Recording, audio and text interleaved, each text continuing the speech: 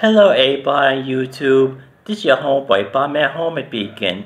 Today, I'm actually doing a tarot reading for former football quarterback Peyton Manning. So anyway, let's see what the three card reading says, shall we? Okay, our first card for this reading is the Four of Cups reversed. This card means that Peyton Manning is no longer suffering from discontent, and he's also going to be very motivated in his life. Our second card for his reading is the Nine of Pentacles. This card means that Peyton Manning is going to gain leisure time in his life. And the last card for his reading is the Ten of Cups. This card means that Peyton Manning is going to be very happy and receive harmony between friends and family in his life. So anyway, those are three cards for his reading.